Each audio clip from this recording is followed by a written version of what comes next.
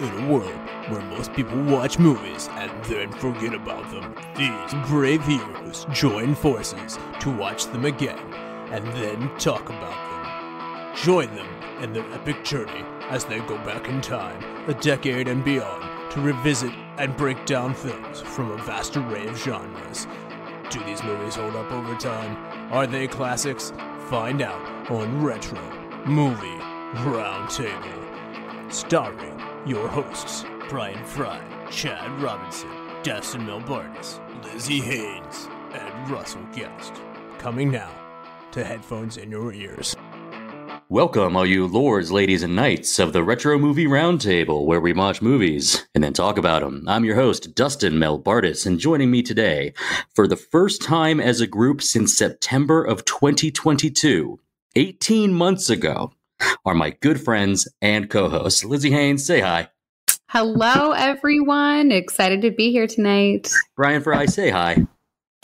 Good evening, folks. Thanks for coming. Hello, everyone. Today's movie features a rock star. What is a movie that has a music artist acting in film that you thought was inspired? Lizzy. I have to be totally honest. This is like kind of a random pick, but I have to go with Jennifer Lopez in Enough. Like, I don't know if anyone's ever seen that movie, but that is a really, really solid movie.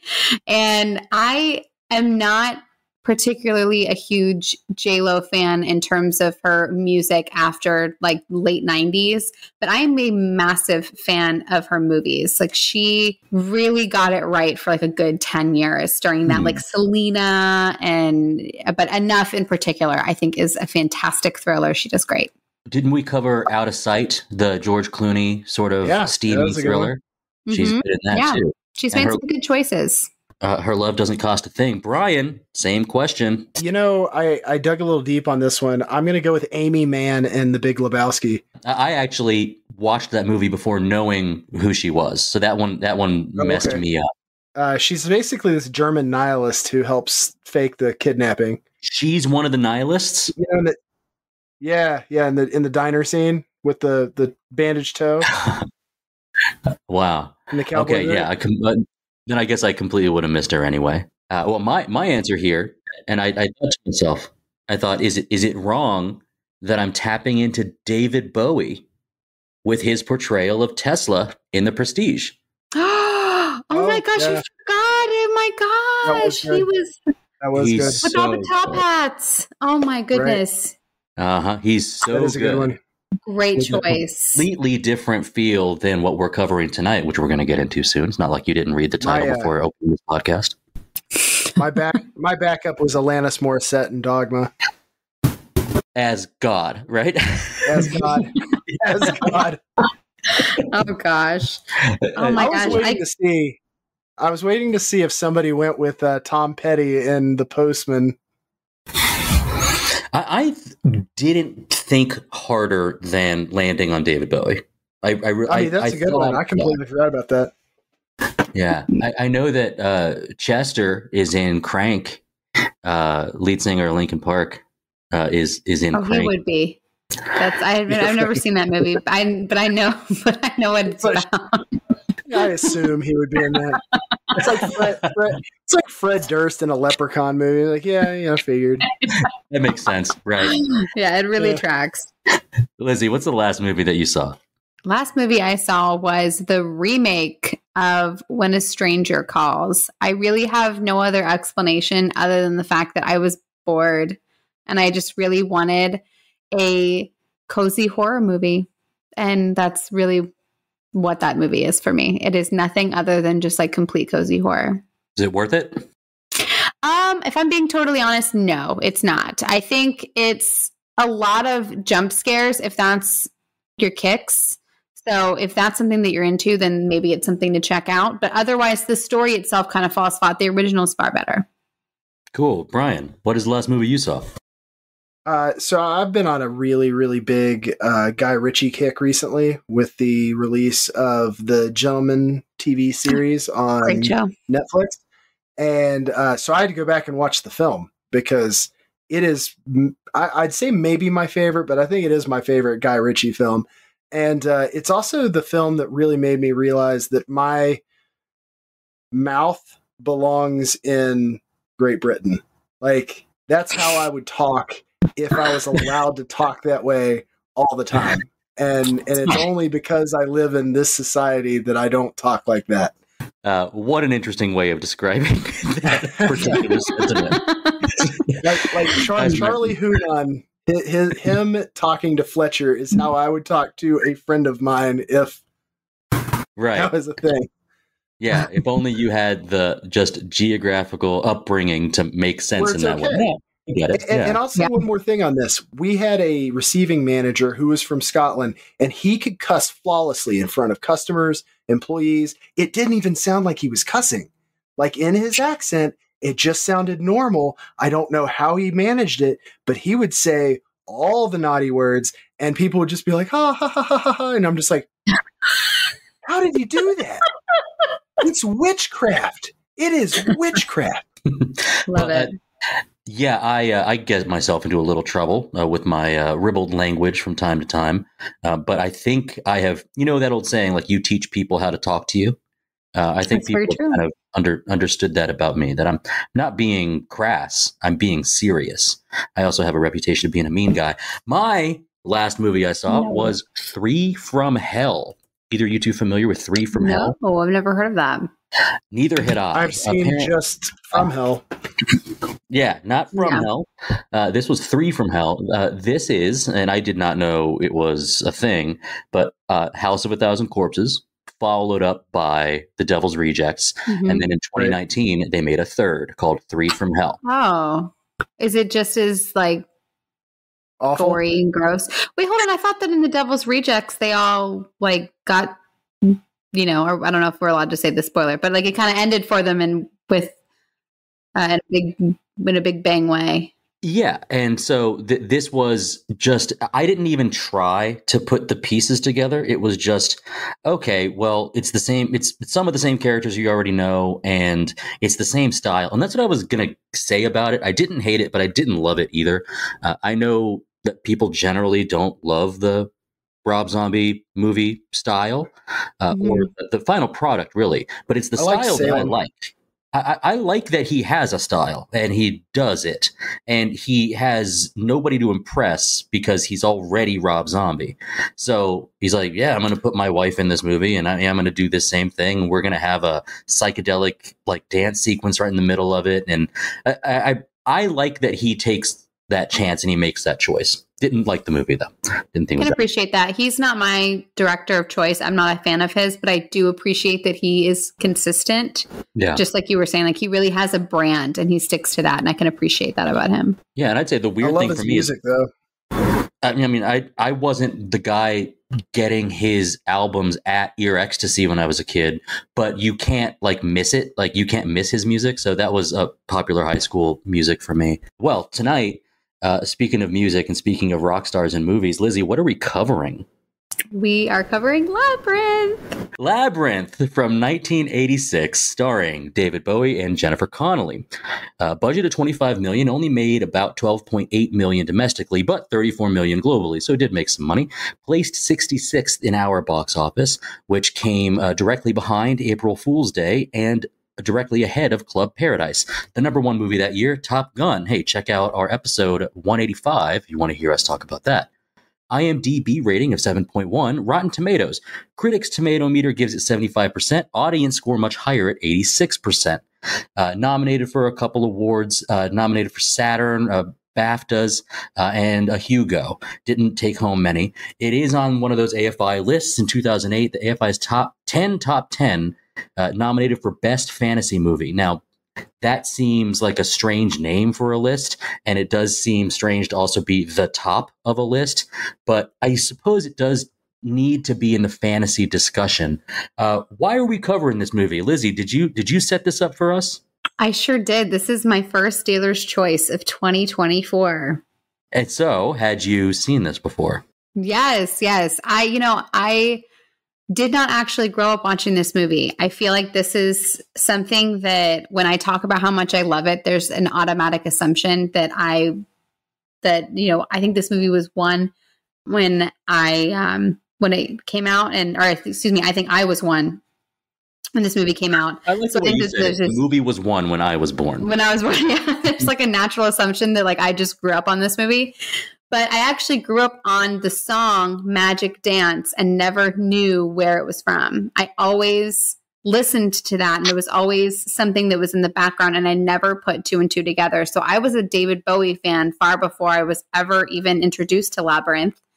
And in college, my brother crashed with me for a little while. We were driving one day. He heard me had a Magic Dance in the car. He asked me if I had ever seen Labyrinth. And my brother Ellis and I share this dual love of when somebody that we love has not seen a movie that we adore, we love making it an entire experience of making sure that they watch it and being a part of it. Like we both really love that. So we went to this video store, rented it, and that's all she wrote. I mean, my life was like totally changed. I am a huge self-admitted Muppet fan, huge Jim Henson fan. And so this just spoke to every fiber of my being. And then being able to see Magic Dance brought to life was just electrifying. So I'll stick with you for now. Is you were introduced kind of late, so I don't know how frequently you've watched it, but now that it's being covered on the show, what were your expectations coming in this time?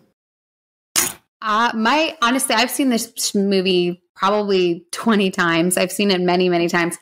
I think my expectation going into it this time was that I watched it with my son, and it was the first time that we had ever watched it together. He's 8. And so I was kind of recreating the first experience of me watching it. So I had really high expectations. They met all of mine, but they sadly did not meet my son's. With family and loved ones, that's bound to happen every once in a while. Yes. And maybe he'll turn the corner. Maybe he won't. Let's hope. Yeah, let's hope. Let's hope, honestly. There's so much fun to be had in this movie. Bryan, what's your experience with Labyrinth? You know, I watched it several times as a young person, and I don't remember it being on purpose. Like, I don't think my parents were like, hey, you need to watch Labyrinth. I think I kind of got into it at different points in time when it was televised or something like that. I think I finally watched it in its entirety. And it was probably right around the same time I was rewatching movies like Neverending Story. There were a bunch of movies that I would put in this basket. And I was watching them all. And I dig the genre in general. Like Lizzy was saying, you know, the Jim Henson, you know, Fraggle Rock. I still sometimes just put on the theme song to Fraggle Rock just to make me happy. So yeah, that was the basics of my experiences with it. I got really excited when it was an option to try it again because it had been a while since I had watched it, and I'm always eager to give it another swing. Yeah, I was excited when it came across as an option too. And the reason being, and I was lucky to be able to tell Lizzy this before we started recording, is that I probably have 20 or 30 watches of this under my belt. And I'm holding up my phone for them to see. I've actually got the soundtrack downloaded on my phone. Yes. I listen to this while I'm cleaning the house. I listen to this if I've got a short drive. This style, I think I've talked about it, especially with Russell, like big Muppet head, big Henson guy.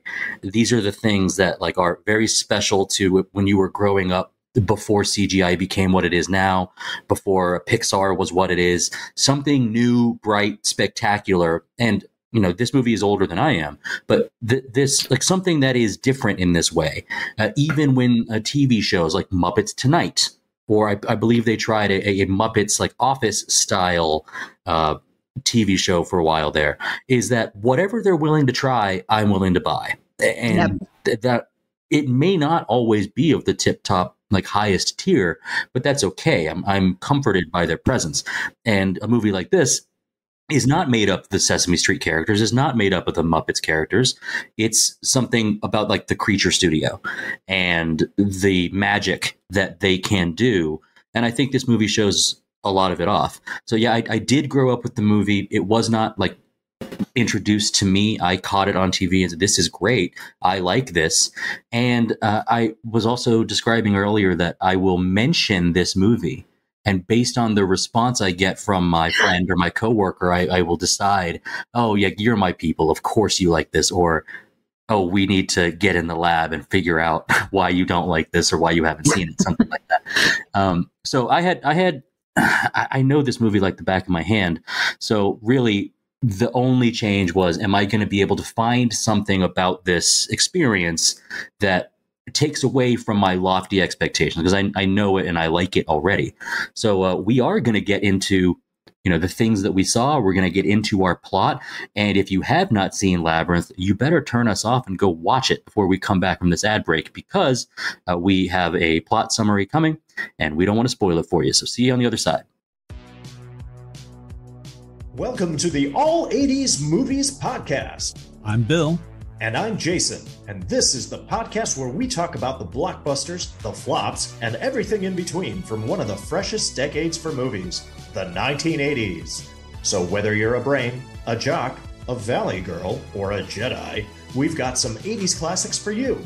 Do these movies stand the test of time? Are we discovering something new? Is there an 80s movie we're finally watching for the first time? Join us each week as we dive into the cinematic nostalgia that inspired and influenced a generation. From the hits to the cult classics, we'll discuss our earliest memories, favorite scenes, fun facts, and our not-so-favorite movie moments, too. It's the All 80s Movies Podcast, now available on all major streaming platforms. Please subscribe and happy listening. And welcome back. Hopefully you had time to watch from 1986 Labyrinth, because if you didn't, we're about to spoil it. Lizzie, take it away. Sarah is a 16-year-old who is caught between fairy tales and teenage reality. She dreams of the Goblin King from her book to whisk her away and save her from her responsibilities at home, mainly her little brother Toby. One night, after feeling particularly tossed aside by her parents, she wishes aloud for the Goblin King to take away her baby brother. In steps Jareth, the Goblin King materialized. He invites Sarah to join him, and when she demands her brother back, he offers her a chance to find him deep within his labyrinth before the clock strikes 13. Sarah travels alone into the labyrinth, but not for long, as she makes enemies and friends, while her intellect and nerve are put to the ultimate test. Sarah makes it to the Goblin's castle, where she and Jareth have their final showdown. Sarah realizes that she has had the power all along to save her brother. Sarah wakes up at home with Toby peacefully in bed. Before she can question if it was all a dream, she's met with all of her labyrinth friends for one more magic dance. That's sweet. What a sweet ending to that summary. Me and Bryan and Lizzie were kind of playing rock, paper, scissors to decide who was hosting the show tonight. So I said, hey, I can jump in here and I can host the show without doing any prep, just because I know all stuff about it. And so I wanted to ask, with this world we're in, a fantasy setting, like no doubt, 100% fantasy. Lizzie, I'll start with you. Is there something about, as an adult and like observing it, it's like, this is all a creation of her imagination, though it's not so easily explained away like a dream. Does that make this unique here? I think so. I mean, it's interesting that with it being her dream, because the world is very tricky. Like, it's not, the little worm in the beginning makes a point to Sarah, like saying you can't take anything for granted, and like nothing is as it seems. And every step of the way, there's somebody willing to play a prank or a trick on her in order to throw her off course. So it's almost as if this was all Sarah's dream, that you're really seeing in real time that she is having some genuine life struggles that are being projected out in this very tricky labyrinth. You know, it's not even so much the maze of the labyrinth itself that is troubling her, but all of the little creatures inside that are making it almost impossible to stay on track. Yeah, there are twists and turns, figuratively and literally. There's everything is out to get you in a way, and it's all sort of based on, I mean, this is technically a frame tale because we have the real world that we see, where she is. We start the movie, she's reading from the book, she's reading lines, whether it is for a poetry reading, whether it's for theater class. Maybe it's just that she loves this fantasy setting, and she is doing things pre-smartphone in your hand, where it's like, what do I have time to do? I'm going to go to the park and in my head rehearse what it would be like to have this interaction with the Goblin King. And right. so that's a real cool nostalgic thing about it. And then we do return to the real world, and she's got relationships with the real world. But Bryan, what do you think about this idea of everything she encounters is something that in a way she has either read or created? It's like she is dealing with everything inside of her own imagination. I was telling my wife the other day, I just had some really intense dreams the night before, and I was like, none of this is even anything close to what I'm dealing with right now. It's not a video game I've been playing. It's nothing I've been watching recently. Like, this dream was so unique and so random. Like, I can't even tell you, like, I'm not sure what my mind's dealing with to construct this, but there it is. So I felt like that was a really poignant, thing, because I was like, well, I just watched Labyrinth, so maybe constructing something completely unique and different in my brain was some sort of bounce off this. So the human mind is fascinating, and the things it does to recuperate and to deal is equally as unique to the person having the dream or the fantasy or whatever as the next person. So I mean, it's a great idea, and it's something that gets used in films, and it can literally lead you anywhere. And I think with a lot of fantasy, there's like you're on a quest, and there's a force working against you, or there is an ultimate good and an ultimate evil, and you are on a side. But when we look at this, especially in retrospect, when we watch the whole thing, Jareth tells her, like, everything I've done for you. Everything you've asked, I've done. My existence is based on you. Lizzy, when our bad guy is really just sort of like almost an element of the subconscious, does it make this whole thing way more interesting to think about? When you look at it from an adult perspective, absolutely. Because if you look at what her real world is like, her family dynamic is that she's got her dad and her stepmom. And so we assume that her little brother, Toby, is her stepbrother. And she comes home after rehearsing. She's late. She knows that she's going to get in trouble. And sure enough, she does kind of get fussed at. So they try to set this dynamic with her family that they put a lot of stock in Sarah in helping out with Toby. And I think on some level, Sarah kind of feels like she's morphed into that Cinderella role, per se. So like in her real life, I think she feels that she is more of a vehicle for everybody else's success, but that no one in her family is actually concerned with her as like an actual legitimate member of the family. And so I think Jareth is kind of that manifestation of, even though he is a bad guy, like his obsession is her. And it's almost like she's poured all of her desires and of the flesh almost, and not in a like a sensual way, but in more of like like her selfish desires is to just be adored and coveted. And so it's almost like Jareth is like the personification of that almost. And then she has to go through this whole journey to realize that, like, no, she needs Toby. Like, Toby is necessary. She's going to fight for him. That is interesting. Bryan, what Lizzy just touched on was this sort of psychosomatic, or this emotion personified is what Jareth is. And so I'm not going to ask you the question, tell me more about all of the teen emotions that are personified in the Labyrinth. But do you like the idea that this is now way more than just girl in fantasy setting on quest? That this movie teaches you lessons, doesn't it? Yes, and I'll also say this, that without it necessarily being evident, you don't go into what she listens to or if she listens to music or anything like that. But I do think there's a nod to the audience in, this is something people do, that they have artists that they fantasize about. And again, I don't mean this in a sensual way, just as like if you had that sort of adoration shown back on you. Like if you're a fan, you get the fandom, looking back at you. So I do feel like the use of David Bowie and as that figure kind of turns the mirror back on the watcher. Also, like, we're going to use this as the vehicle, and who would be in this spot if it were you? That's cool. I do know that she has, she's at least a little bit of a fan of the Broadway show Cats, because that's a poster on her wall. It sure is. And then there's another poster of something very 80s. It was like written in blood or something. It's like Scarlet Witch or something. I don't know if that one was real. But that's a cool way of looking at it, is like personify your adoration. So what do you need?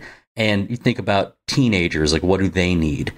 I looked at the frame tale myself, and I did not think, I think they had to try with very little time how to create the world that she's dissatisfied with.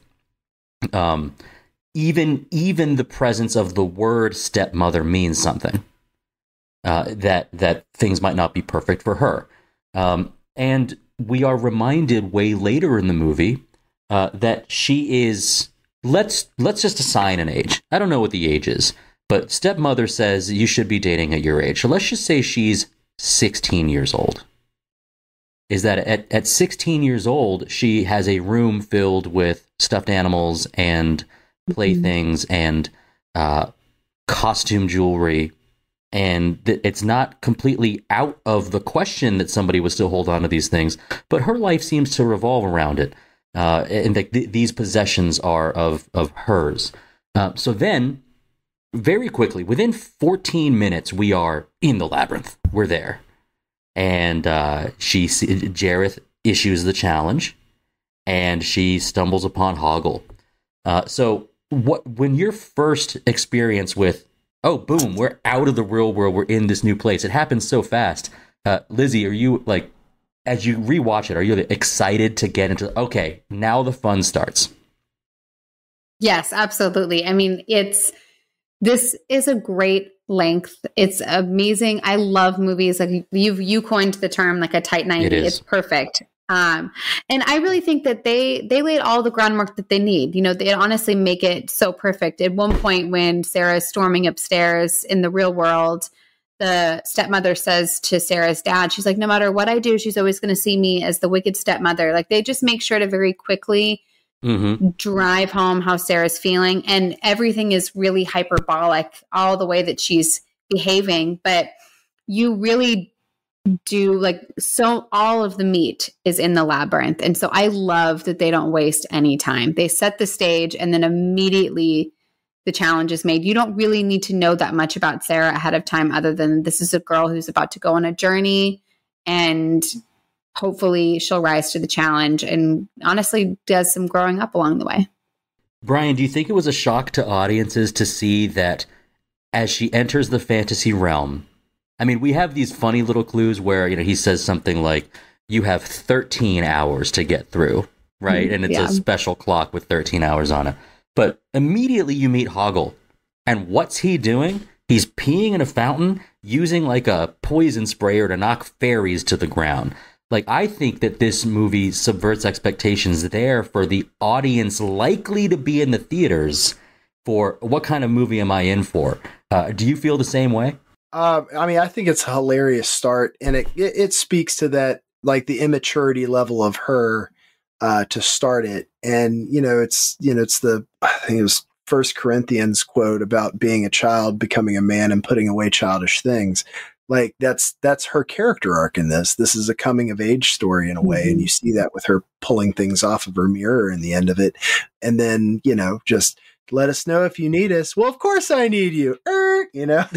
Party time. So, it's there are two sides to that coin. And, I feel like she's kind of embracing maturity and embracing, a new understanding in her life, but also not really willing to give up the, she still wants to hear the silver bell jingle at Christmas time. Yes. I think that's sweet. I think that growing up doesn't necessarily mean that you have to, especially kids these days. I love like the TikToks of like what I was doing in middle school versus what like kids today in middle school are doing, because it it feels crazy to watch, but I think there is something to be said though about making the decision to grow up and allowing yourself really that time to transition out of that, where you can still really enjoy the childhood things, but you're no longer idolizing them in the way that you used to. And you're letting yourself be open to the possibility of finding new things that you like that feel a little bit more age appropriate and just kind of finding your voice in that way. And I think it's fun to be able to watch Sarah go on that journey while still maintaining that appreciation for all things that still have that tether on our heart, just like we do. You know, we love this movie, honestly. So it's like art imitating life in a sense of when we watch it, we have a nostalgia for it, even though we're adults. There's a lot of things in fantasy that remind you that adventure of all kinds is fun. And the rule about D&D at our table is you can play whatever you want as long as your character wants to go on an adventure. We don't want you to play someone that wants to sit on the couch. We don't want you to play someone that's uninterested in the voyage. And so when I think of this, it's a big adventure through the labyrinth with all the perils that come with it. And so adventure changes as you age. The things that you are excited to do. I'm very lucky with my job that every week, every day presents a new adventure because I've got to go all over this hill country area of Texas and solve new problems. That's great for me. But new adventures could be how you handle parenting. New adventures could be how you handle your relationships. And in this case, the adventure, though it is framed as like growing up, I grew up. And she does like kind of at a snap of a finger, quote unquote, says that she grows up. But, you know, nothing happens overnight quite like that. But the lessons the movie teaches you, they kind of hit it ham-fisted. And I think that's maybe important for the young audience, is she'll say out loud, oh, it goes on forever and ever. Or maybe it doesn't. Maybe I'm just taking for granted that it does. Could have been inner monologue, could have been done through a clever shot of her face, but instead it's said out loud so that the parents can explain what that means. And then the worm says, oh, you can't take anything for granted. And that's kind of where we are. Then we have puzzle solving. We have literally fighting off monsters and stuff like that. Friendship, all types of things. And then, you know, the idea of, you know, this potential exotic lust of whatever David Bowie is. And so I guess we've made it 35 minutes into the episode without talking about him. But Bryan, tell me about Bowie as Jareth. I wish that I could have the headspace to tell you what Bowie meant to people when Bowie was really Bowie. Like, I understand he didn't die until the late, 20-teens. I think that was right. Right. But January 10th, 2016. Yeah. So, yeah, it's, I wish I could, give you that, like I've seen what Bowie fans feel about Bowie. So I can tell you, based on their reactions, that this was of high import. I don't think I have ever cared about a musical artist in the same way that people cared about Bowie. I don't think there's maybe been an artist ever that cared about a musician the way that Bowie fans care about Bowie. And I was actually talking to Russ about this recently, where like I appreciate that level of fandom, but I've never had it myself. Like, there's nobody that's that important to me.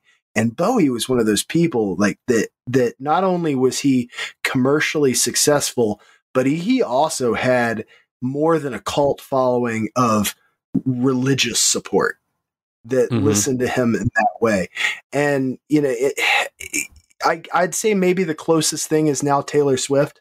Like, Taylor Swift is probably the closest thing we've had since Bowie. So, I mean, that's heavy. And, I don't really listen to Taylor Swift all that much. But again, I've never had that obsessive, like, I haven't done anything this month but listening to, whatever's total discography. Like that's just not how I listen to music, even though I love music. So I can't accurately answer your question in a way that I'm sure sooner or later we're going to have a Bowie fan. Like, and I use air quotes right here. I know people can't see that, but just so you know, if you're listening to this and you're like, oh, you don't even know, you're that fan, and I appreciate you. And you're right. We don't know. Yeah. That in the comments. But yeah, I can't give you the correct answer because I haven't felt what those people felt. And I agree with you with the Taylor Swift. I would say maybe Beyonce as well, being a complete culture setter. And I would say that the devotion to the Dead, the Grateful Dead, is maybe at the same level, but I may be off the mark. I will say, like, my favorite artists, my favorite bands, I kind of don't care about them as people. I care about their music. And so we're lucky to have David Bowie's voice in here, and we'll talk about the music later, but let's talk about his performance as Jareth the Goblin King. I've already alluded to that he is a manifestation of what Sarah wants. And his costuming, his makeup, his line delivery, and just the way that his part is written, I think is maybe one of the more memorable things about this movie. You have incredible creature work and set design. The frame story might not be as strong, and the reason why she has to go after Toby is pretty clearly put. But Lizzy, as far as like sticking in your mind, I imagine Jareth the Goblin King sticks in your mind. Oh my gosh, absolutely. Like I said, I had listened to Magic Dance before I had seen this movie. So that sticks into me, but nothing quite like the very first time that you see Jareth. And I have to imagine that there was somebody on set that their job was to just throw glitter at, like in David Bowie's general direction. And it's the glitter, it's his hair with his bangs, it's just his face. Like, yes, the eyeshadow, yes. And he just has this smirk on his face, kind of like, those memes that came out with Gene Wilder as Willy Wonka. Yeah. In the scene where he's doing the everlasting Gobstocker. Yeah, yes. Tell me about your problems. Yeah. But it's like this like condescending look on his face. Like he almost kind of has that, but in with the same charm where you don't feel necessarily like he's looking down on you in an offensive way, but you can still tell like he is the Goblin King and he knows that about himself. And there's just a quiet confidence that David Bowie has that is so... Even in that whole getup. Yeah. Yeah, even in it's just so magnanimous. Like you just feel like he feels like I woke up like this. Like I literally, like I didn't have to sit in a chair for 4 hours to get all this hair and makeup done. This is me. I am Jareth. Like I just have to imagine that he was so eccentric.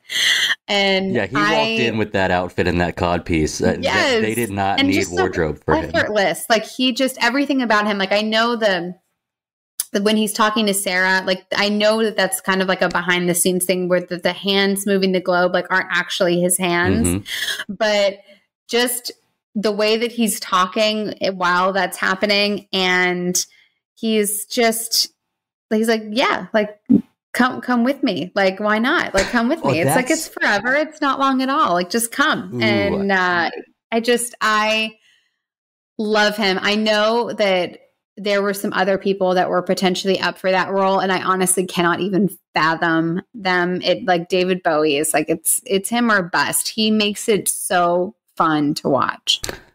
I think that another thing I'll add to that is, coming from a pop icon that really made androgyny a thing at a time where it probably wouldn't have been a thing otherwise.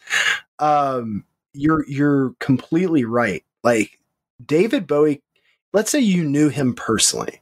He could show up at your house wearing anything you wanted to, and you'd be like, "What's up, Dave?" Yeah. Like, yeah, you're like, and owns it. Like he changed his persona like other people change their clothes, and he owned every single part of it.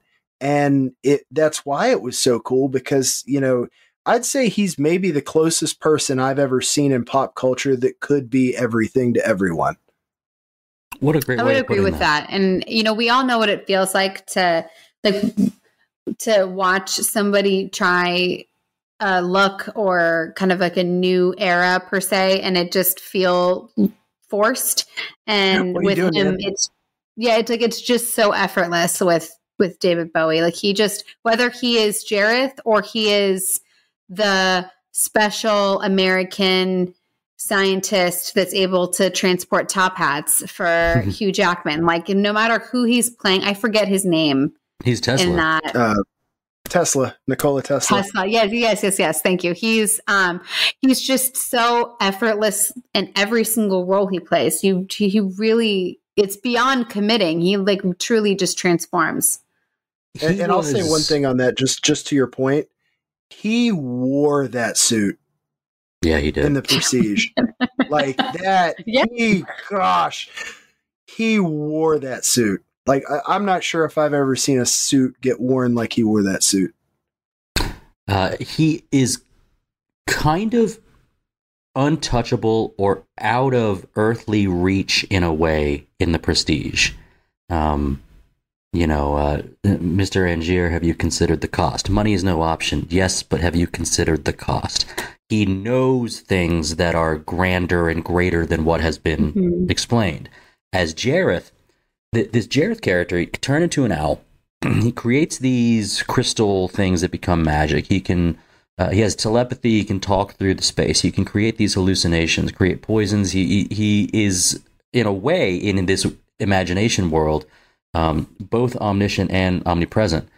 And like these are things that are like, he's extremely powerful as a literary character in this book or in this world. And what you said, Lizzy, like, but come with me. Like, he is willing to, like, hey, I understand. I am the powerful being here, but I will play with you. And she wants to be played with. Go ahead, Bryan. I think you hit the nail right there. Like, the message is your imagination is omniscient. Yeah. Yeah, no, absolutely. But he's, rather than, there has to be something said about, you know, you were, Bryan, saying like, if there was a certain like celebrity or role model that was like coveting you, it's like kind of like a fantasy of every young teenager.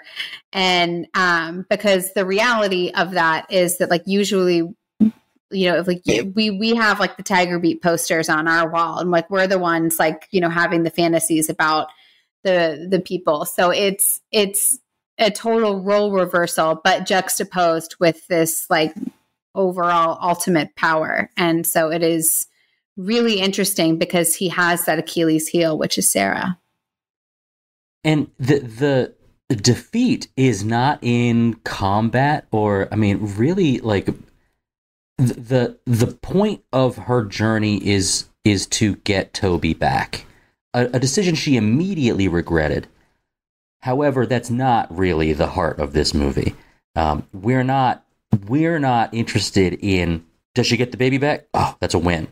We're interested in her journey here and her confrontation with Jareth, who, when she does confront him, he uses these sort of mind puzzles, the MC Escher set and scene.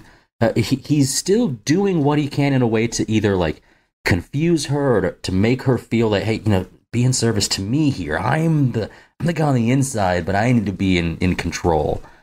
Which, by the way, would be, now that I think about it, would be a great like plot device in Inside Out 2 or Inside Out 3 or whatever. Yes. But the idea that like this emotion needs out. He says, "I can't live within you." Yeah, I this is all, it makes for a good lyric, but when we are getting in our heads about it, it's like, this is really pretty deep. Deeper than a children's movie probably would be. So Bryan, I think this movie counts as children's movie with stuff for the parents. But normally stuff with the parents comes with humor. In this case, we're talking about stuff with the parents comes with like, oh, that's kind of a little deeper. I would say it goes over most kids' heads, some of the stuff we're talking about. Wouldn't you say? Yeah, I do. But I am a strong believer that children's movies, again, audience, I'm using air quotes here, children's movies hit harder back then. Like the stuff we watched as kids would never, ever fly for, a children's movie today. I actually think this movie would likely get like a strong PG, maybe even PG-13 rating. Granted, it doesn't have any language, so it may be saved that fate. But I don't know. There's a darkness to this film that you wouldn't necessarily see in a children's movie today. And that's what we talked about it kind of in Hook.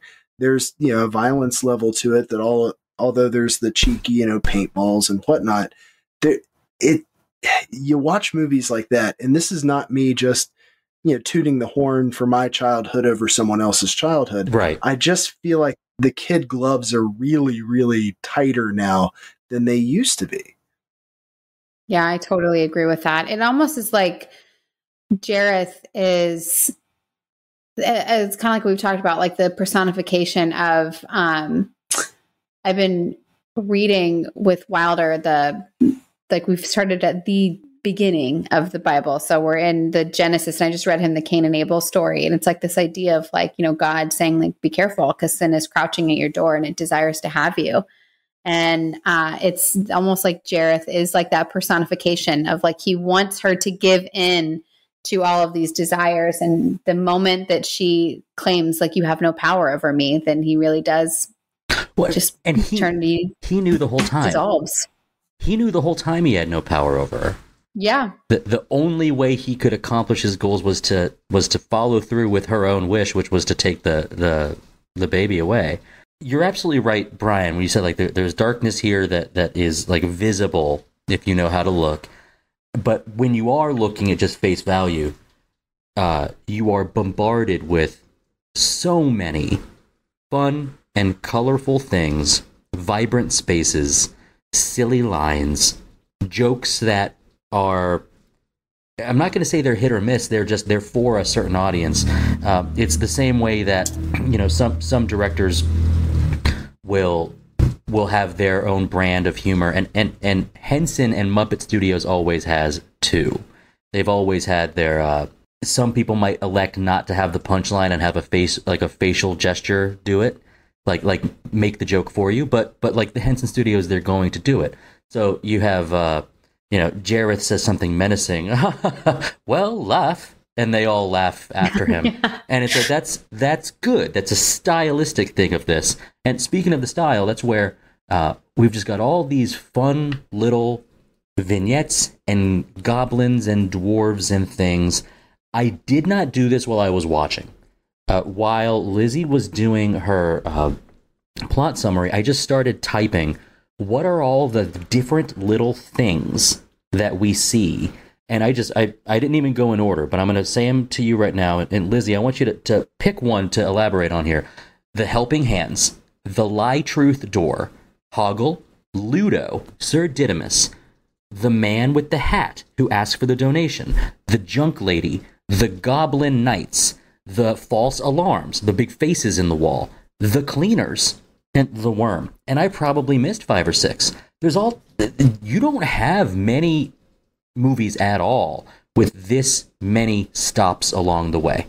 And they're not long stops, but they're all pretty memorable. Do you have one that's most memorable, Lizzy? Yes, my favorite is always the Lie and Truth Door. That was always my favorite when I watched it my first time, and it continues to be still. One of us always tells the truth, and one of us always lies. It's such a complicated idea, but it's this idea where she goes over to the other door and says, Will he tell me that this is the door that leads to certain death? He's like, yes. He's like, okay, so it's this door then that leads that I want to take that leads to certain death, and then this is the door here, and it's this idea of, I don't even know how to explain it. It's like such like a, but it does make sense. And I got to jump in here and say, I've never understood it. I consider myself a smart guy. The one always lies and one always tells the truth. There's a lot of ways that you can stumble on it. In this instance, there's not two, there's actually four. Because there's the ones on top of the shield, and then there's the ones on the bottom of the shield. It's the ones on the bottom of the shield that give them the premise. It's the ones on top that answer. So that means, speaking of the door knockers, another stop along the way. Yeah. So that means that if in the traditional sense of this puzzle, the person explaining the premise of the puzzle is a clue as to whether or not you can believe the puzzle. Like I said, I consider myself a smart guy, but I've never actually gotten this.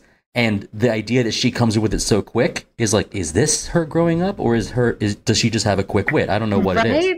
Right. It's always been tough for me, but this also gives a chance for them to show off the humor. And in this instance, it was a lot of ways, but the one he says the same thing. I don't know. I've never understood it. And the other one says right before certain death, like they are doing hammy things. Oh, what a lie! Oh, what a lie! I've said that so many times as an adult. Oh, what a lie! Bryan, do you see like the humor along these is where it I'm going to say it leans towards like a child's perspective, but this is a funny movie. So I've always been a massive fan of Alice in Wonderland, and there's a ton of that, packed in here. And homages for sure, riddles and wordplay, and that's always something that, a deep rabbit. I probably say this is a deep rabbit hole to go down a lot. And that's one of the things that I really love about this movie is, it kind of takes that, it puts its twist on it. And every time she came to Two Doors, I was like, this is awesome. This is going to be awesome. No matter what happens here, it's going to be awesome. I don't have a favorite door. I just got excited. I was like, oh, there's a door part coming up. Yeah. Well, because you knew it was a chance. I'd say this movie shines with these little micro interactions, these little small bit characters. Agrees. You might say, Lizzy, how many times have we mentioned character development? But you might say that a lot of these little guys you meet along the way, sometimes the media or sometimes the movie is just, well, look at all these little guys. And that's enough. None of these guys are really developed that much. So you've got the man with the bird hat, who the joke is that his hat is tired of being his hat. And his advice was bad. He did not give any advice. The false alarms, beware, this is not the way. Those guys, right? Please let me do it. Right. Well, and that's where all of these give a chance for a little bit of humor, right? And so as I was watching this, I'm not laughing out loud, but I'm just chuckling like, this is good stuff. This is like Muppet level stuff, and I dig it. And some of these things are real feats, visual masterpieces. Lizzy, The Helping Hands. That's what I was thinking. Is there anything too. more fantastic as far as an effect than The Helping Hands? The Helping Hands are so crazy. I will never forget the first time seeing it. Like the way that they're able to perfectly match up the cadence of the voice with the hands. Yeah. And then every face is completely different than the next. Like you have people with mustaches. You have sometimes like a baby shark motion it's unbelievable. And you can't completely tell if they actually are helpful or not. And that's kind of the fun in it. They're almost playing with her in a way. And so, at first you think like, she goes down, she's like, wait. Like, do you want to go up or down? And she said down. She chose down. And so like, you can't completely tell if they're good or bad. But honestly, that's in a way, you could kind of argue that nobody in the labyrinth is completely good or completely bad. They're all kind of living off of their own set of rules. And the people who Sarah has befriended are people who she have just chosen to help her and then kind of see the good in her. And that part of them almost gets activated a little bit. But like Hoggle, for example, in, I forget his name, but you mentioned him. It's like the dog on a dog. Sir Didymus. And Sir Genimus, yeah. So it's like everybody is almost living by their own little set of rules and then just decides to be a good Samaritan. Well, let me jump in here real quick. There was a thing I noticed in this rewatch where it's like the parable of the two wolves. Where one's good, one's evil, and the one that you feed is the one that wins. Mm-hmm. Well, she gives each of these companions, she gives them love and trust and friendship, mm-hmm. and what end up pushing her through the labyrinth. And what she doesn't succumb to is her fears, her angers, her distrust, her hatred. It's keen. And so that's something that really jumped out at me. Now, clearly, this isn't something that I understood or even knew about as a young person watching this the first time. But man, it smacked me across the face on this watch.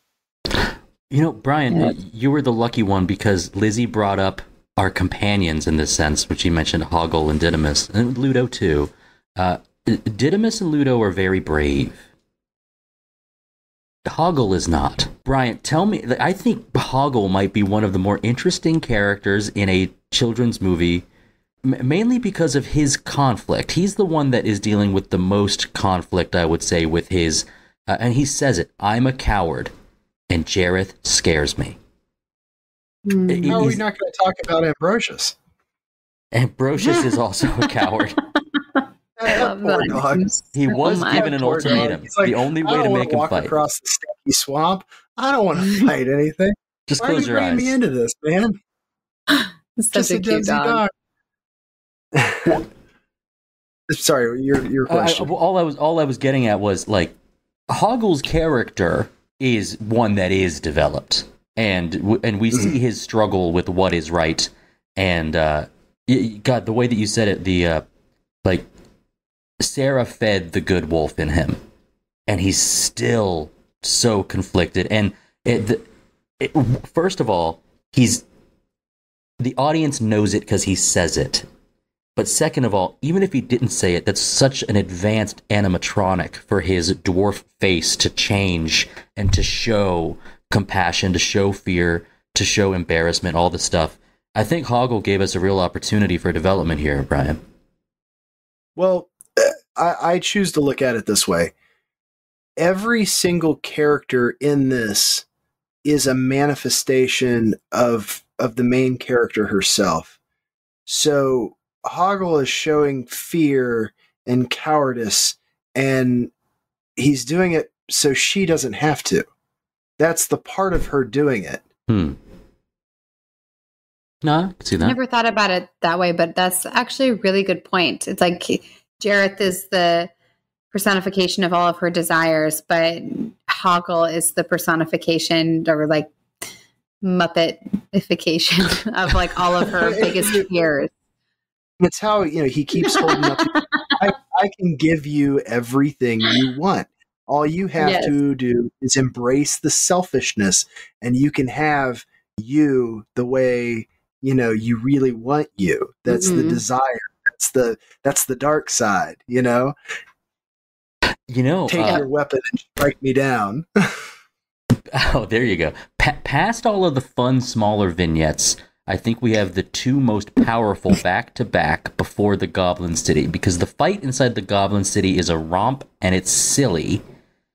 But right before it, you have these two, and Lizzie, I'll toss it up to you as to which one you want to really delve in on. You have Trevor Jones wrote an incredible piece of music called Hallucination, which is the song that plays as Jareth has the 4 glass balls, rotating them in his hand and turning them into bubbles that go and shoot across the world. And as she's just eaten the fruit that makes you forget. Speaking of Hook, Bryan, in some of these child movies from this time period, forgetfulness or like that is the ultimate enemy. Neverland makes you forget, never forget. That's right. And the idea is the thing that almost stopped her is this almost lull, this hallucination into this thing that she thought she wanted. So this hallucination piece happens where she goes to the masquerade ball. An incredible music video on its own. Yes. Followed by another heavy personification and a very meaningful scene, which is when she meets the junk lady and she's introduced back to what she thinks is her room filled with all of her stuff. So, Lizzy, which of these is like the impactful one for you? Oh my goodness. It's a hard one, sorry. That's really, really hard. I think let's expand on the fantasy, because I think that is this moment where, first and foremost, the thing that struck me the most was when she catches a glimpse of herself and she sees how beautiful she is, because she is really very beautiful in that scene. You know, she's wearing like the really pretty dress and her makeup's done and she looks probably, I imagine, what a young girl at that age would look like going to like prom or something. And so at first she's really caught up in the, like, I could have this aspect, but at the same time, you can also tell that she also is very cognizant that this is wrong. And like or at the very least that she is confused, like that she knows that on some level that this isn't right. And like something feels off. I can't quite put my finger on it, but something is wrong. And it's such an interesting moment because it's like she is having a taste of what she has wanted this entire time. And now that she's had it, she's having to take a really hard look in the mirror and realize that she's been wanting all the wrong things. Yeah, I'm so glad that you I'm not going to say you had that locked and loaded, but that is such an impactful scene. The way that you mentioned, like, this has got to be like what a girl thinks of prom at the time. There's probably, that if there was not a consultant, because we know that Henson and his group understand children, but if there was not like a teen girl consultant as to like what are we looking to get here, and yes, giant billowy dress and the hair and the hair piece, like the jewelry inside, it was like that. I paid attention to that this time. And then you've got this kind of like masquerade ball thing that is fantasy that does exist in the real world. So it's a fantasy within a fantasy inside of a floating bubble. And she the way you said, like, she's confused, or because I think there's maybe 1/3 of it where she wants to give in to this fantasy. Yes, not half and half. There is a. It wasn't fun. It wouldn't be tempting. Right? Yeah. I mean, well, that's right. And speaking of the temptation, we know that she breaks out and comes to and is immediately led back to comfort, her room with this is all you need, dear. The first time I noticed this particular detail was on the 6th, 7th, 8th watch. Like, it was way later, but the junk lady starts stacking all of her possessions on her back.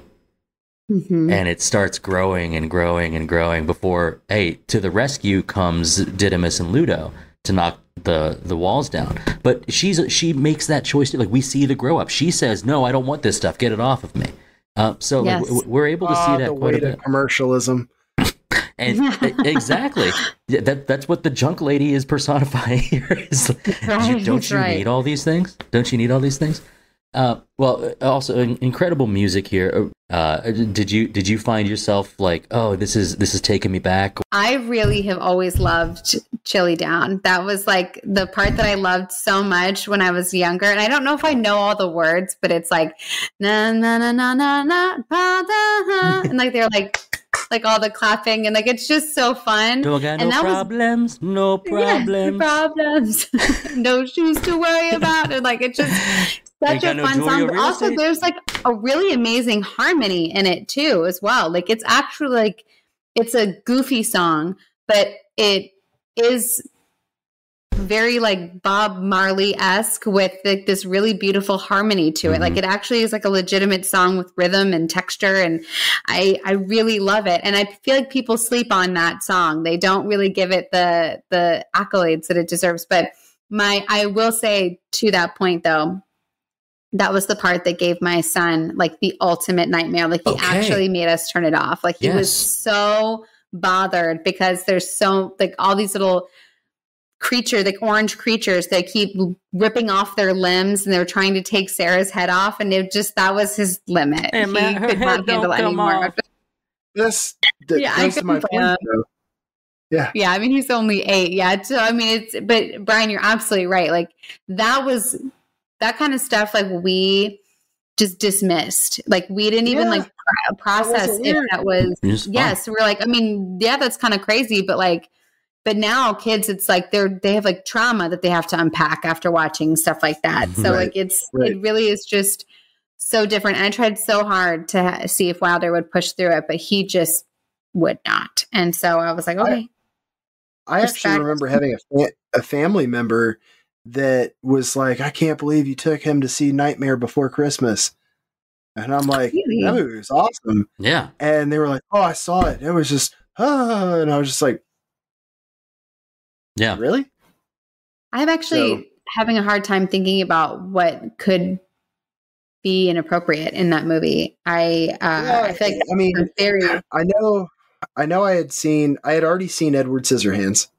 Mm-hmm. And, you know, I mean, Burton's movies are fairly dark, but again, you know, Batman Returns, I remember seeing those as a kid, and I was just like, stuff. Yeah, I mean, none of that, all of that stuff, just like, I don't know. But I get it, that when I see what comes out as a children's movie now, and if you know, put in Edward Scissorhands there, I'm like, ooh. Yeah. Like, there's nothing bad in Edward Scissorhands. I think that movie it's dark, but it's kind of darling. I think that movie is kind of sweet. Like, there's like some sweet moments in it, legitimately. And I never remembered anything scary about it as a kid, but I remember revisiting it as an adult and having that appreciation. Edward Scissorhands is a Netflix and chill movie for me. I actually agree. I think that's a great one. It's just very sweet. He cuts people's hair. He makes the fun animals. Yeah, you know, sweet. He really loves his master, I guess. Is that the right way to put it? But his, I need him to, I would hire him as my gardener in a heartbeat. I can't keep up with all this stuff. Yeah. Make something pretty. Go at it. So that's not the first time I've heard that about Chili Down and the fire gang with the fireys. Yes. Is that's the part I was scared of, or that's the part my kids hate. And I suppose I understand. I just know that, like, I did not feel that same way. These guys are fun. Yes. And that's what they're singing about. Chili down with us. Think small with the fire gang, is what they say. Yes. You know, when things get too tough, when your chin is dragging on the ground, like, they're just like, just have fun. And their whole thing is having fun at the detriment of everything else, and getting away from them is good for Sarah. The thing is, Sarah was showing us as the audience, and maybe to the children out there, that like, oh, I'm not really down with this either. Maybe it's because they were trying to take off her head. Yeah. They're trying to get my kid to smoke reefer. The fire gang, more like the trees gang, man. The smoke gang, man. Yeah, it's like, just put up your feet. Like, it's fine. You don't need to go to the castle. There is something they say. Yeah, get blazed with the fire gang. There is something that they say that is akin to, like, voodoo, or akin to like bad juju. They say the phrase bad hep. Bad hep is a phrase I learned from them. And so there was a, like, music consultant. Like, this is kind of, it's a very special song. And really, here's another thing. That whole scene is meant to show off what the Creature Studio can do in many ways. In 1977 with the Muppet movie, the thing that was special was, look, we can make Kermit ride a bike and you cannot see us. It's like, whoa, serious? And then they're all riding bikes. And that was innovation. Then you have, with the fire gang, you have their heads popping off and the beaks can still move. And you have the one guy who's tapping his foot, and then his foot starts tapping away from him. That's all done with some kind of, like, primitive green screen. And you can tell so hard nowadays, but it sure didn't bother me as a kid. But, like, the way that they contort themselves into, like, flamingo and camel looking creatures that pop off of one another. I imagine that would have been difficult for Jennifer Connelly to act with all of this stuff going on, because who knows what it's going to look like in post. But probably. But yeah, they were. I was really scared at one point. Yeah, they were doing a lot of stuff to show off, and I thought that was a fun way to show things off. Well, there's so much of this movie I could still talk about, but I'd rather bring that up in our superlative section. Are you guys ready? Yes. Absolutely. I wanted to say one more thing on that. This rewatch really gave me one other thing. I truly revere Jennifer Connelly as an actress. I think she's excellent. But this movie was like listening to an audiobook where the person doing it hadn't ever done an audiobook before, and it started really stiff and ended very smooth. Are you talking about like her? Did anybody like? I felt like she came into it almost overacting it in a way, and once she got comfortable and was around the director, actors, I felt like it ended with her better than it started. Did anybody else feel it? I can appreciate that. I think I will argue that I think that they over dramatized her kind of teenage flare-ups in the real world. I would agree with just that. To try to do the best that they could in a really short amount of time, just to show her like how conflicted and kind of like hurting she was inside. I think they just tried to kind of go full force with that. So that might have been more of like her actual direction rather than like her actual acting. I also think that if you were to act as we'll say a lost or tossed about, conflicted young girl, that would come off. If you did a good job at that, it would present the same emotions that you might be describing. And the hardest thing about it is, and I never know schedules and stuff like this, but the hardest part, they shoot everybody shoots things out of order, so it's hard to know what was the first thing shot compared to the last. Do we know, is this her debut? Was this her in introducing Jennifer Connelly? I was actually that was my assumption with that statement. Yeah, I think I remember something like that. Maybe she had like some commercials or some light TV work before, but it's something I did not know. But it's interesting. You see her grow up, and she's still a knockout to this day.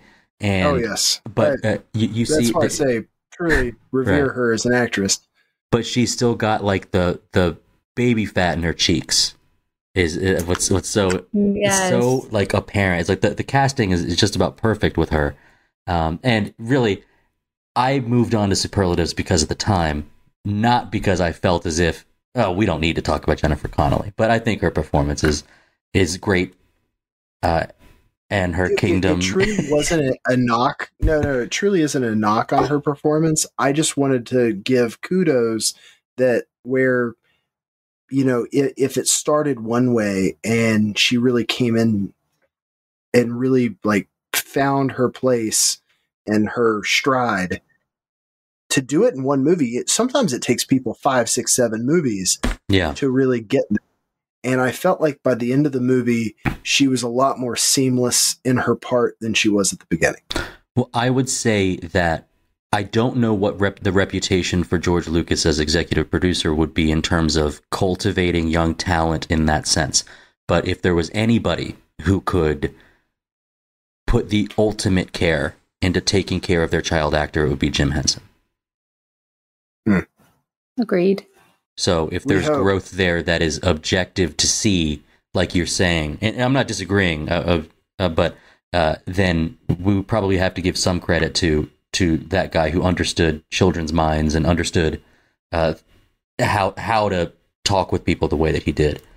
Okay, well, we are ready for our superlatives, and Lizzy, I'm going to start with you. Who's the MVP of 1986 Labyrinth? David Bowie. He makes this movie. He elevates it, and he's just the perfect Jareth. Like, to me, there is nobody else that could have done that. And without Jareth, you really don't have a movie. So it's got to be David Bowie. It's almost like the character could be written and it would be different. And if you get David Bowie, then he's going to bring Jareth to you. Yes. Yes. Very well said. Bryan, who's your MVP? Oh, Bowie. It's got to be. As interesting as the plot and the ergonomics, I think is a good word for this movie, are for the time, it has to be Bowie. If I was forced to choose an actor, it would have to be Bowie. Based on the things I've already said, I'm going with Jim Henson here. Last movie he directed, he was a visionary, and he was a boon upon the world, and I will miss him. So, who is your best supporting actor, Lizzy? I put Jennifer Connelly. I think she does a great job. I think she does fantastic at having that childlike innocence while also really at the end of the movie while she's still in the labyrinth, you really do start to slowly but surely see these nuggets of transition of somebody who is self-assured and confident and capable. And she just does a really, really good job of having that vulnerability that's really necessary in order to achieve that transition. Yeah, that's really well put, actually. Bryan, best supporting. I went with the Daves. Goelz and... It took 3 Daves to make Didymus happen. And I'm giving all 3 Daves credit. This is actually a heavy Dave movie. Like, nice. If you add David Bowie, like, there's a lot of Daves going through this place. But yeah, the 3 Daves that made Didymus happen. Didymus is a fun character. But we didn't actually dive too deep into all the companions. I will say one of the reasons I didn't... He's by far my favorite. Is because my best supporting actor, I said it was hard to say, I'm going with my best supporting goblin, which is Hoggle. I think he had a depth that a lot of children might not get. I think his conflict was welcome. His animatronic was extremely advanced. I think it's the most advanced one. His sense of humor is pretty good. His cowardice is good. I would say in most things, like in Winnie the Pooh or in other like media, the coward character is one I've never been drawn to. I don't even need Hoggle's bravery for jumping on the top of the goblin Mueck at the end. I didn't need that to like redeem him. He didn't really give up on himself. What happens so frequently is that I end up praising the character's writing more than the performance. And in this case, there's only 2 actors, so I had to fudge this a little bit. But yeah, Hoggle was my best supporting. No, I got a question real quick. Would there be a James P. Sullivan if there wasn't Ludo? No way. Ludo created, I have to think that, and this is going to be crazy, 38 years ago, Ludo was a new archetype for us to play with in all media. Big friendly monster. Aww. Snuffleupagus was an imaginary monster. He was Big Bird's imaginary friend before he was anything. Yeah. Yeah, that's the same. Lizzy, what's your hidden gem?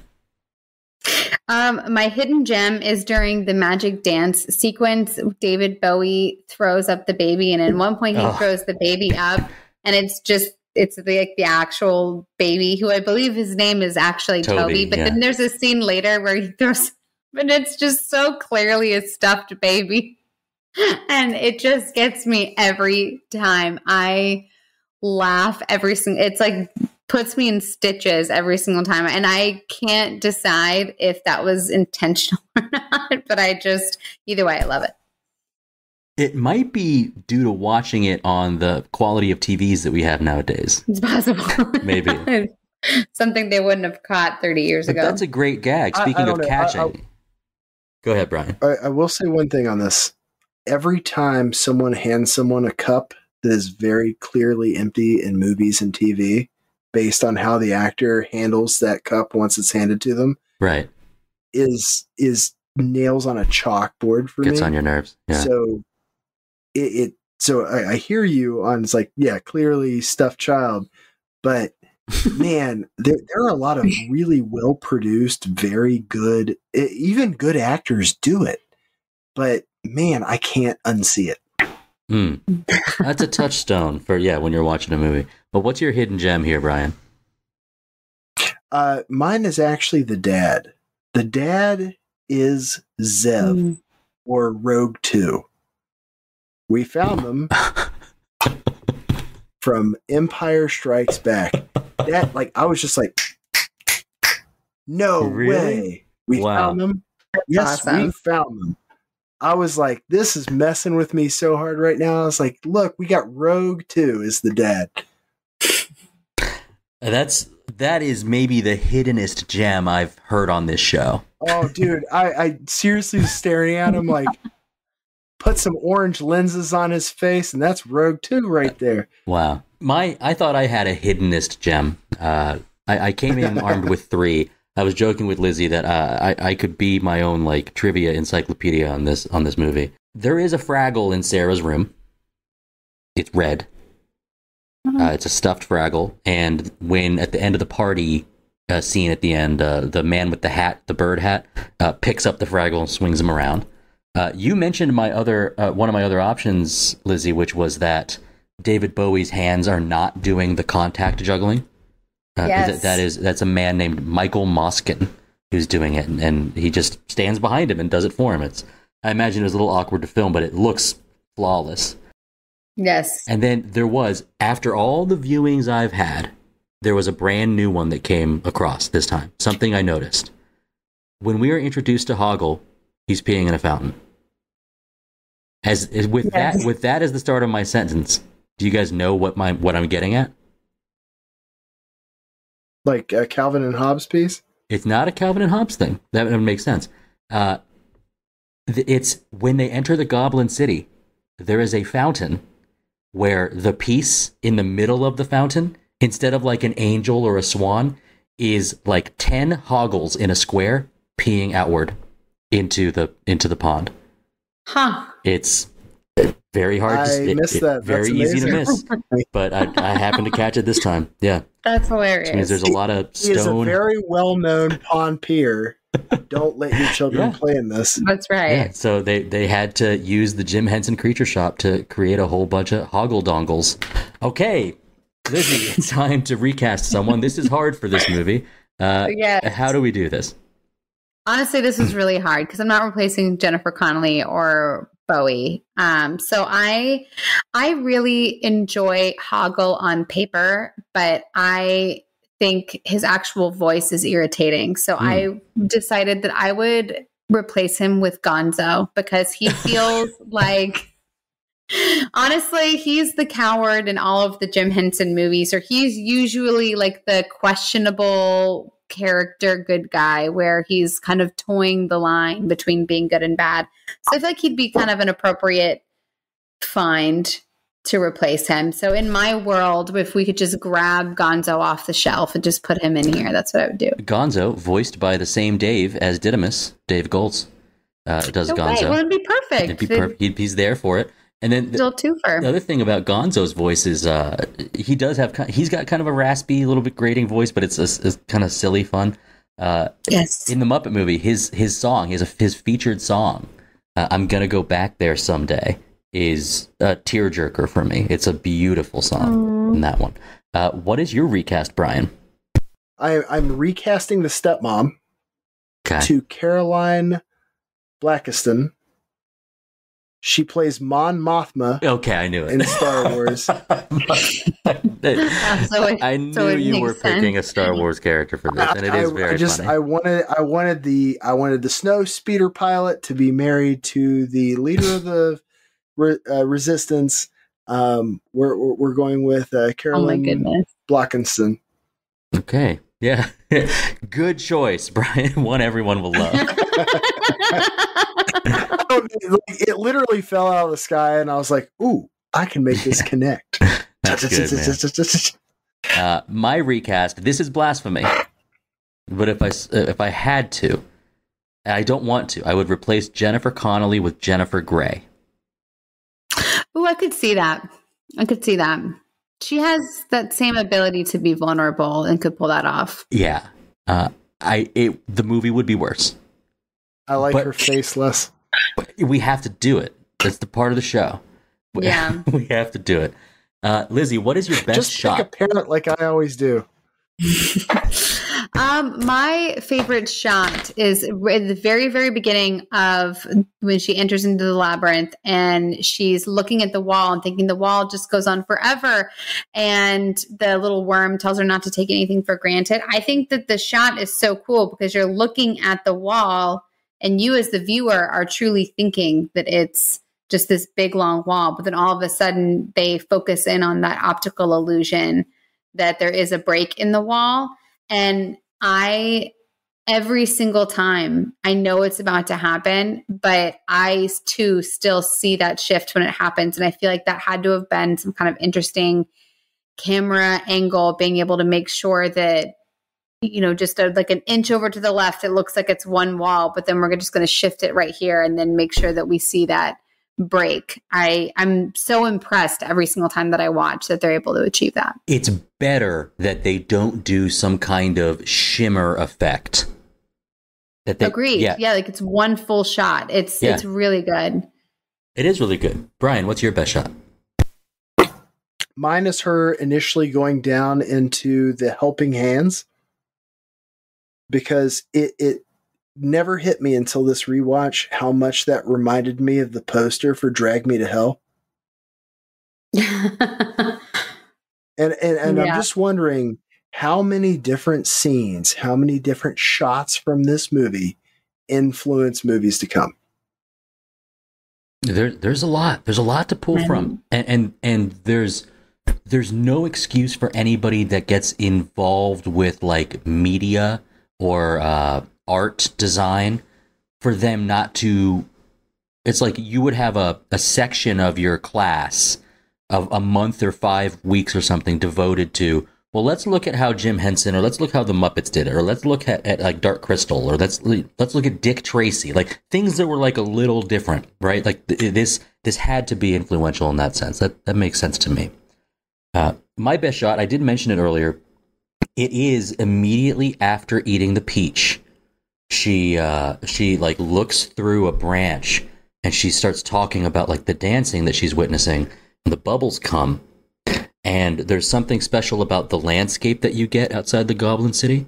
But also, you have Didymus and Ludo, who, remember, these are advanced sort of animatronic faces, do kind of a look of wonder or surprise at the bubble she's trapped in. And it's just an attention to detail that was really, it caught me this time. So that was my best shot. That's good. Lizzy, what's your best scene? The whole magic dance sequence is just so good. Like the song is fantastic. David Bowie's performance, that's really where he gets to shine, is doing his little, I saw my baby. It's just so good. And then all of the work with every tiny little goblin and making sure that there's so much going on in every single sequence. And then to top it all off with a big cherry, they've got like an actual baby that they also have to deal with. And it's just such there's so much going on, and it is so, so good. And to me, that scene is really what makes the entire movie for me. Like I could watch that specific scene and feel satiated. I actually really like how the baby is only happy in this movie when Jareth and the goblins are around. Right? Yeah. I think that's so great. It's like, yeah, hey, I took him away, but he wants this. He likes us. Yeah. Yeah. He likes us. What's your best scene, Bryan?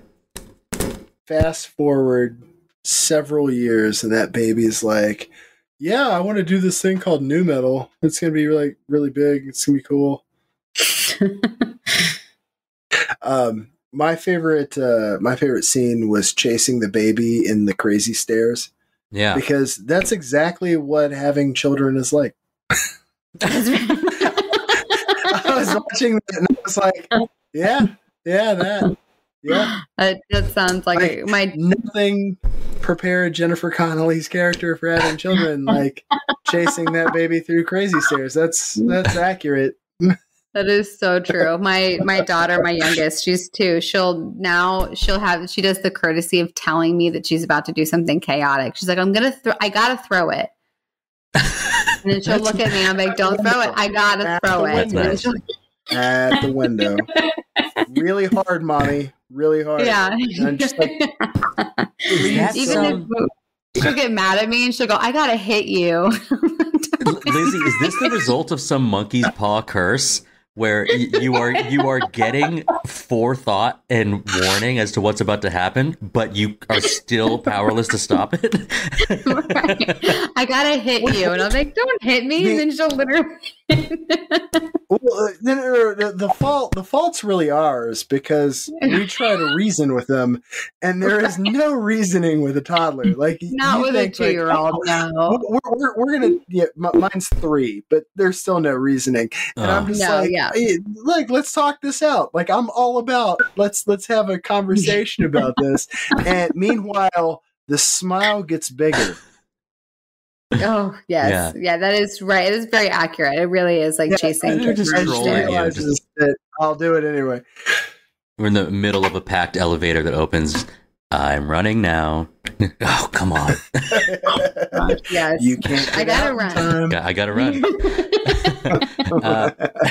My best scene is it's the interaction between Sarah, Hoggle, and Jareth right before the cleaners come down the hallway. The like the circular bladed monstrosity that is coming through that's very scary. Yes. That thing, and they must get away. But their interaction that happens before it is and it's another one of those like playful moments between like, okay, how are you dealing? How do you like my labyrinth? She has to put on a brave face. It's a piece of cake.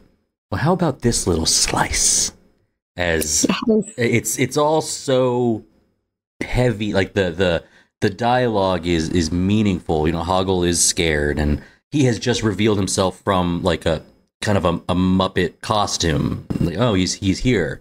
You see just how powerful he is. I thought that was kind of a tone-setting scene. There's so many fun scenes. Yes. That one was a tone-setting scene.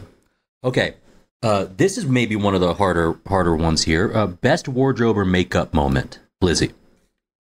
I think Sarah's hair during her dream sequence. You touched on it a little bit, but that really stands out to me. Like there's so much hair. You had to have used so many extensions, and the way that it's curled, and like the pretty like jewelry pieces that are in it. Like even looking at it now as an adult, like I actually love that hair. Like it is crazy, but somehow timeless. And I love that hairdo and all of the accessories and the volume. It's just amazing. Yeah, I thought to myself, it's like almost teased out behind. It's like it's high. It's far back. Like yes, like Frankenstein's wife or whatever they call her. But it's really pretty too. Bryan, what's your best makeup or wardrobe moment? As a bald man, I am just seriously in envy of David Bowie's everything, because that man can make a mullet look good. And that's like, we used to play a game back when I first started going bald, like, would you wear that hair or be bald? And we would talk about horrible hairstyles, like really terrible ones, and be like, would you have that or bald? And most of the time I would be like bald, but Bowie makes anything look presentable.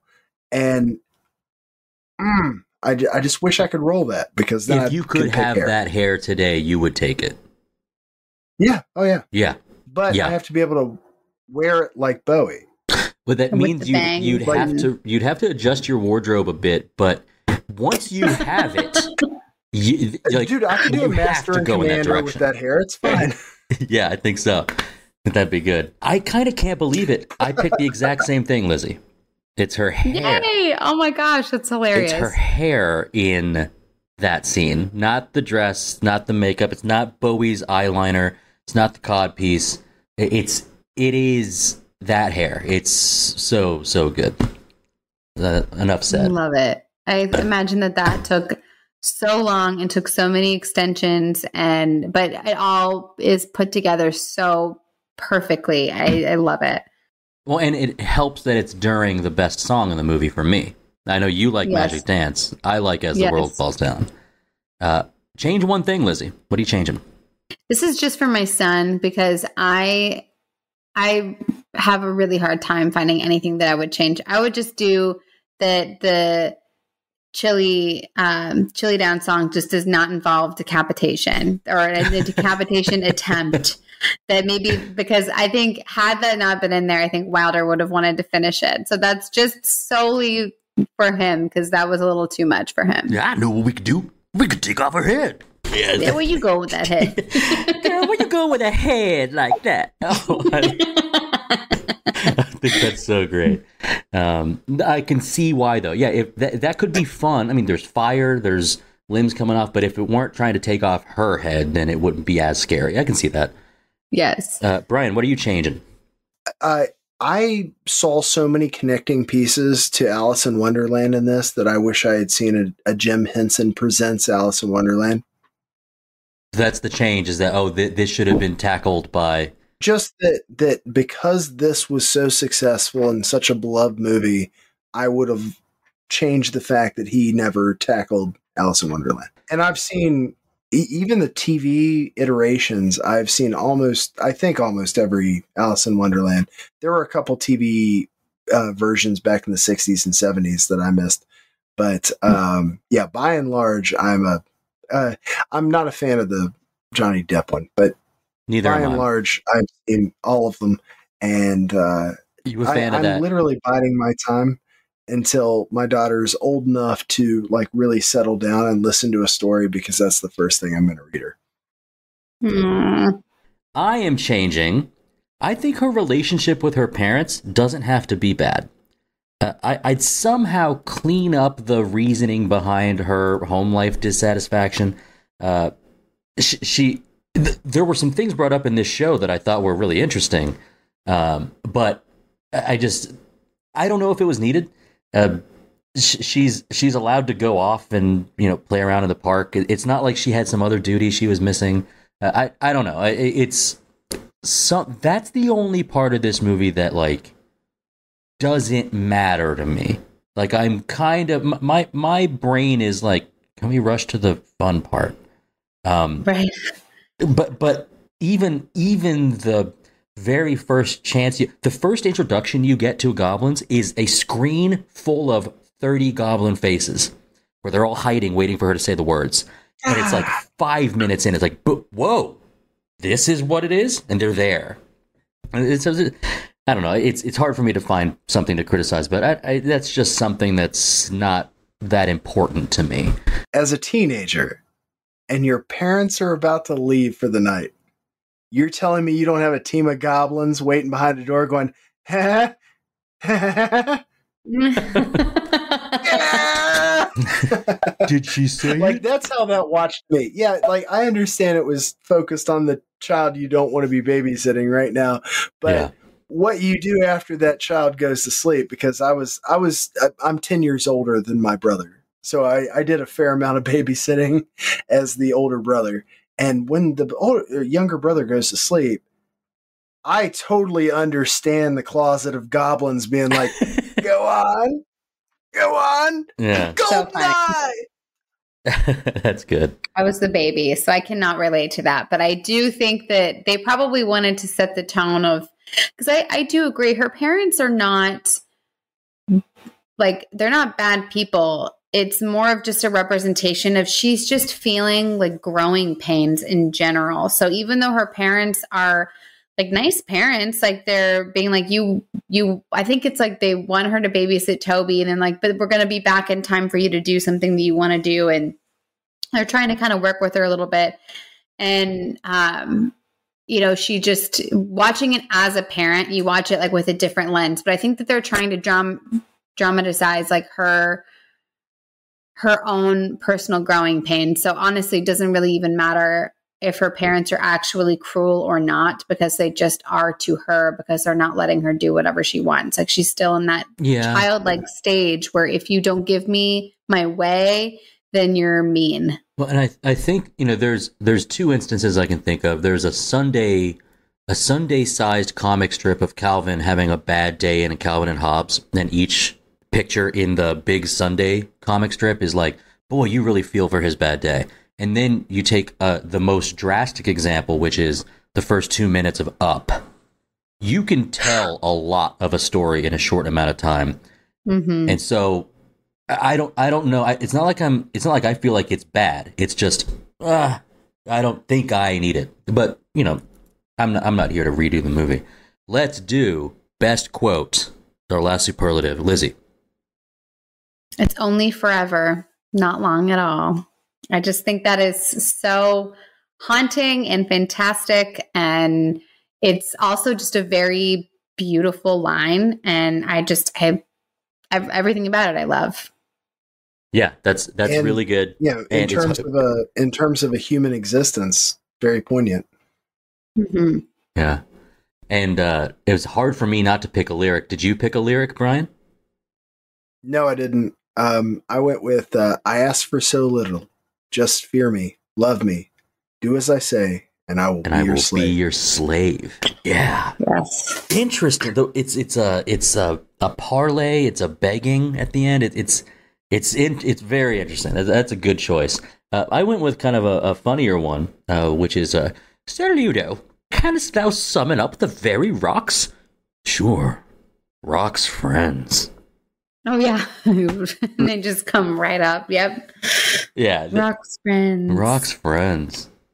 That's good stuff. Well, it's time for us to give our rating, decide how we recommend this movie if we do it all. We do 5-star scale. 0.5 is the lowest, 5 is the highest. Half-star intervals if you'd like. Lizzy, how do you rate Labyrinth? Honestly, this movie is a 5-star for me. I love it so much. For me, this is a movie that I can put on a rainy day.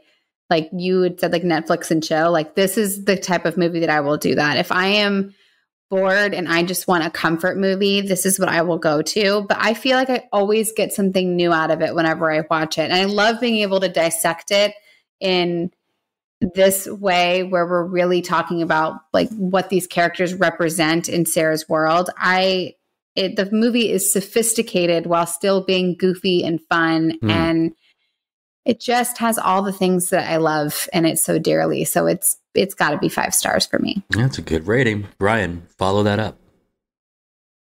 I read a book last week that was kind of disturbing, but also I understood some of the pieces the main character was going through in building a kind of fortress of solitude in a way, and the things that she used to build that fortress. And I started thinking about movies that really meant something to me. And because Lord of the Rings was such a big part of my childhood, I started thinking about how each tier of like Minas Tirith would be a different category of movie, and movies that I love to build the walls that I, encapsulate myself in order to, protect myself. And I'm giving this a 4-star. This is going to be fourth ring. And, I started thinking about things in a little bit different way based on the extra things that we have in our lives that we use to shield ourselves from harm. And this is one of those movies that you would use to shield yourself from harm. Really well put. The preamble to your star ranking, I'm going, what are we getting at here? And that is, gosh, it's a rainy day and you got stuck in traffic, or report card came back and gosh, it has not improved in math, but like the music and the visuals in this movie can lift your spirits in that way or protect you from the stuff you might be interacting with. Absolutely. Very cool way of putting it. I'm going to put it this way. 5 stars. There was never a question from me. It is not a perfect movie like Scream. It is a favorite movie. And it is, I don't always give my favorites 5 stars. This movie, I mentioned it earlier, like you can identify people who you will like and dislike based on if they like this movie. And furthermore, with like, we mentioned this with Boondock Saints. is that if you mention this movie, there's a good chance your response won't be, oh, I like that movie. It's going to be, oh, I love that movie. From so many people in varying degrees, but it's so memorable for so many of the right reasons. And even with me looking for things to dissect and potentially give this some detractors, the things I found were of such small weight that I was like, this is still just so much fun. And there's a reason I just listen to the music whenever I feel like it. It's, I think, in my top 10 of albums I listen to. So well done, Trevor Jones. I'm how did I not give him the MVP? Because he's the one that put a lot of that music together. But yeah, great scores all around. It is time for us to choose a movie for next time. I got to serve up 3 movies for next time. And Lizzie, I need you to give me the answer here. So option number 1, Earth vs. the Flying Saucers from 1956. Extraterrestrials traveling in high-tech flying saucers contact a scientist as part of a plan to enslave the inhabitants of Earth. Option number 2, The Day the Earth Stood Still from 1951. An alien lands in Washington, D.C. and tells the people of Earth that they must live peacefully or be destroyed as a danger to other planets. Or option number 3, The Thing from Another World, 1951. Scientists and American Air Force officials fend off a bloodthirsty alien organism while at a remote Arctic outpost. What's it going to be? I've never heard of the first one, and I'm always down to watch a newbie. So let's go Earth versus the Flying Saucers. UFO. Yeah, we're going real deep back into the 50s for these. And yeah, Earth versus the Flying Saucers. Sounds good. Well, we love our Dealer's Choice episodes. We love getting to cover somebody's favorite. Lizzie, thank you for serving this up to us. Yay, you're so welcome. This was fun. Bryan, thanks for joining. And really, what an eloquent star ring. I loved it. I always appreciate a good audience and a wonderful time with you guys. And thank you, all the lords, ladies, and knights of the Retro Movie Roundtable. We invite you to reach out to us. We want to hear from you. Subscribe, rate, and review to us on Apple Podcasts, Spotify, Google Podcasts, Pandora, or wherever you get your podcasts. Subscribe to our YouTube channel. It's mostly audio. Give us a like on Facebook, Instagram, and follow us on Twitter at movie_retro. Email us at retromovieroundtable@yahoo.com. Producing and providing this podcast is fun but not free. We invite you to support the show at our Patreon page at www.patreon.com/retromovieroundtable. Any contribution is much appreciated and will go towards making the show better for you, the listeners. As always, thank you for listening. Be good to each other and watch more movies. Bryan? Where it is, you're on your way down. Fresh meat. Finger licking good.